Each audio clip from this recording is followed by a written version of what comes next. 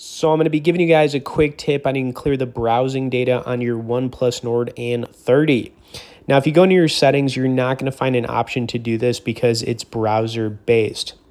And since most OnePlus phones come with Chrome as the main browser, that's the example I'm going to give you guys. So anyways, now I've got Chrome opened up, and you're going to see in the top right-hand corner the little 3-digit icon. You want to tap that, and then you're going to see the history option.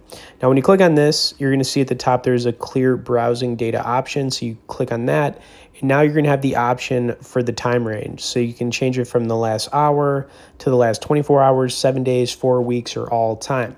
Whenever you've got your selection, right at the bottom, it's going to say clear data. You just tap that, and you're good to go.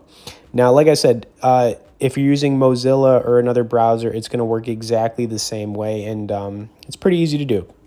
Okay, I'd also like to point out that you guys can get on our tech newsletter where we send out 1 email a week on only the good stuff directly below in the description.